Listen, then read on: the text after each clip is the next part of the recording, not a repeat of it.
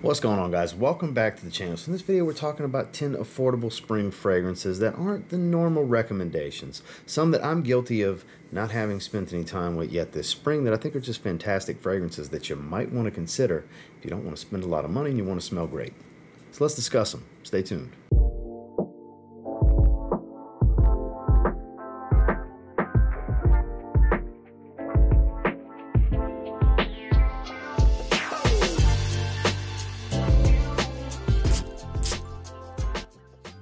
While I do have the newest flanker in this line, there's no reason to take away what's kind of been my favorite in the Ferragamo line.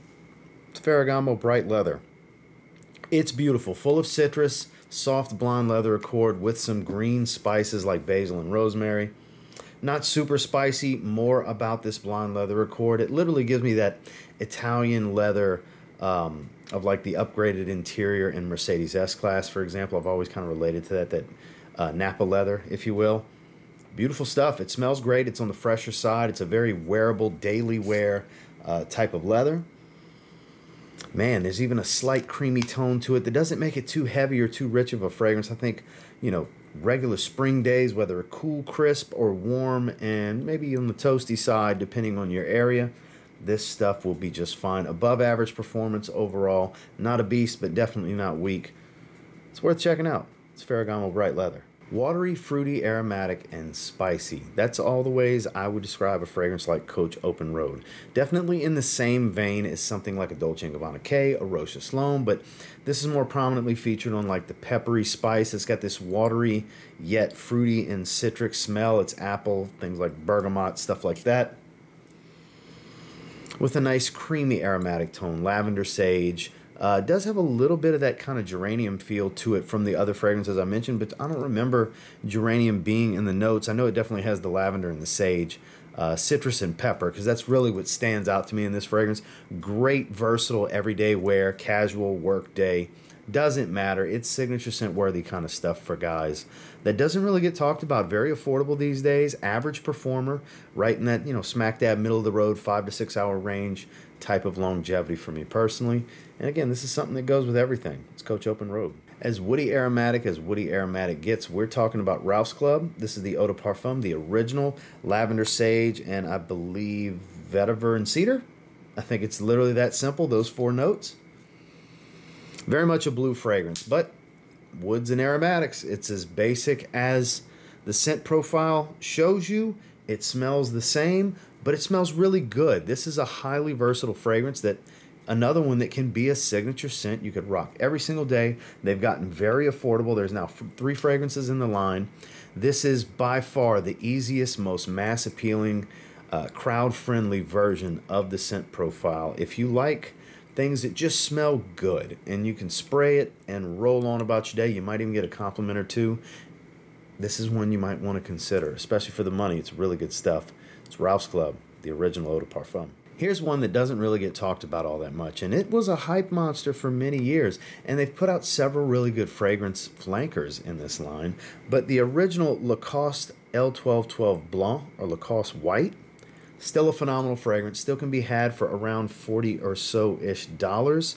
Average performance, this is all about citruses, a little bit of green spice, and leather. A little bit of a floral tone. I believe it's tuberose. It's a white floral smell. It's either jasmine or tuberose. I want to say it might even be both, because there's a light yet fresh, somewhat creamy white floral tone. It might be tuberose.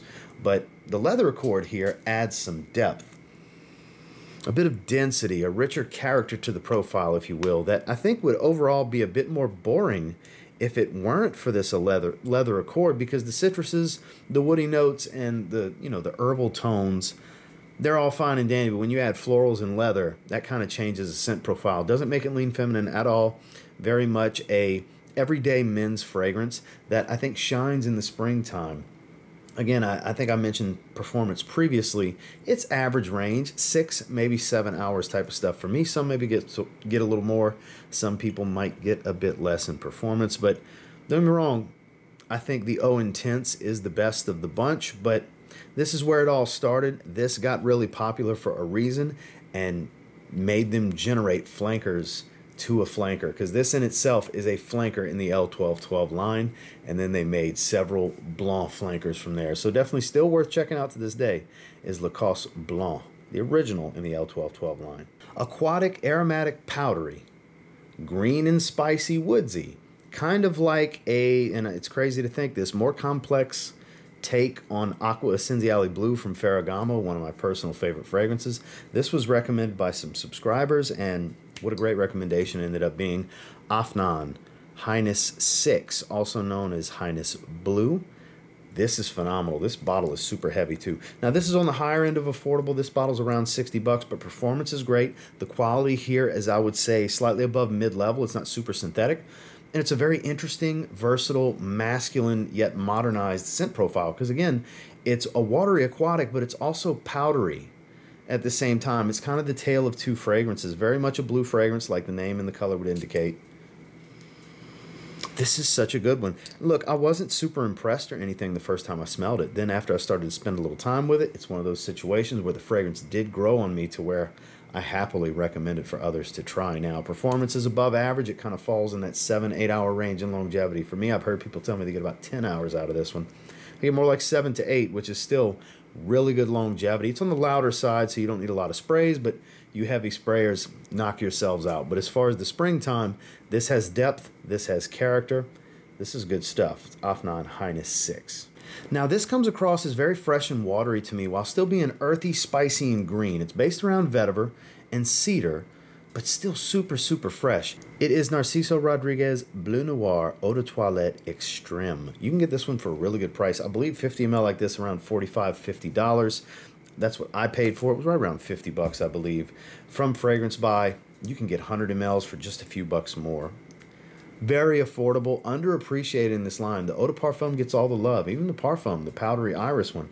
This is a great daily wear in the springtime because it's just so fresh, peppered spice, and woodsy. A little smoky. Like this vetiver here is not super earthy, but it does have a bit of an earthy tone because it's a smokier type of vetiver.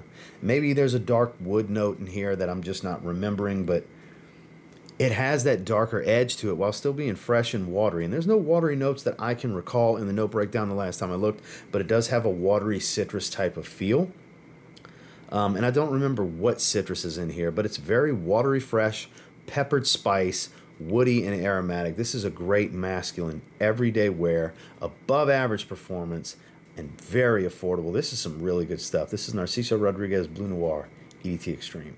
Now this is very vibrant and bright. It's even in the name. It's Mercedes-Benz Man Bright. Now this reminds me of kind of the citrus of Bleu de Chanel.